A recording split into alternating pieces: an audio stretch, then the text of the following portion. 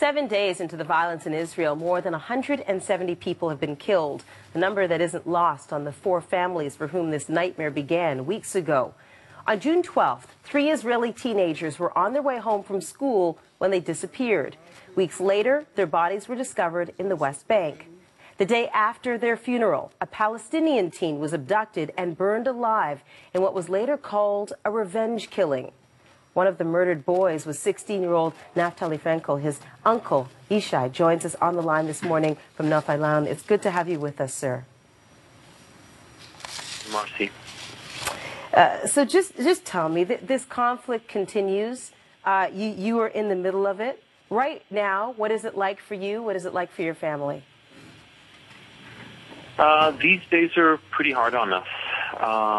We get air raid sirens a couple of times a day. The Hamas continues to shoot rockets into Israeli cities and towns. Each of these rockets loaded with tens of kilos, sometimes hundreds of kilos of explosives. Thank God, so far, the casualties in Israel have been very light, thanks to the Iron Dome, but these are very hard days for us. The tension, of course, began with the death of your nephew and 2 others. Tell us about that time, because, of course, difficult for your family, and as you said, continues to be. You know, these are very difficult days. As you stated, it began with the abduction and murder of 3 Israeli teens on their way back from school. To this day, by the way, the killers have not yet been caught. Some members in the ring have been caught. The killers, unfortunately, no. And sadly enough, the Hamas continued, after this killing, is now attempting mass murder of Israeli civilians. And we really wait to see an end of this bloodshed. These are very bad days for our region. And it didn't end there, because after the funeral of your nephew and his 2 friends, a young Palestinian teen was killed, Mohammed Abdur Kadur. But here's what I find really, really interesting. You reached out to the family. That is true.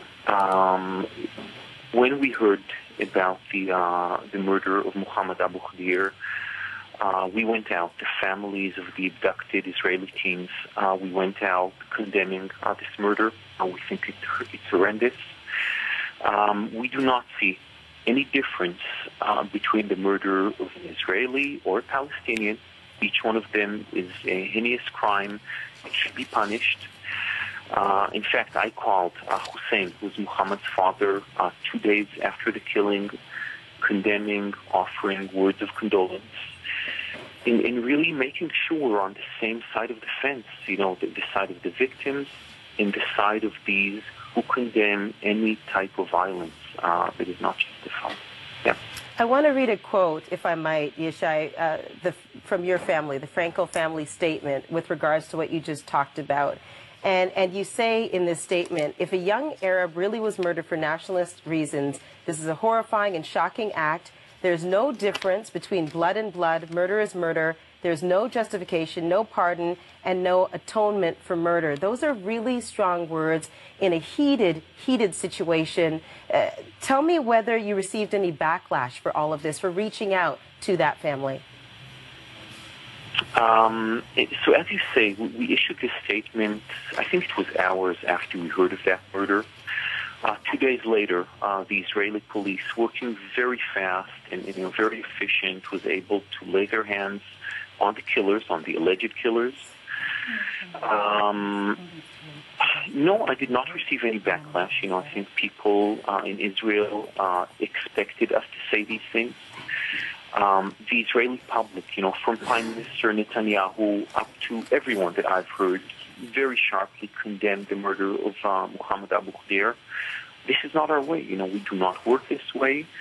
And in this case, any Jew who commits, such a terrible crime should be put behind bars for the rest of his life. It's very simple. Mr. Fraenkel, thank you so much for joining us. We really appreciate it, and all the best to your family. Thank you. Thank you. Bye-bye.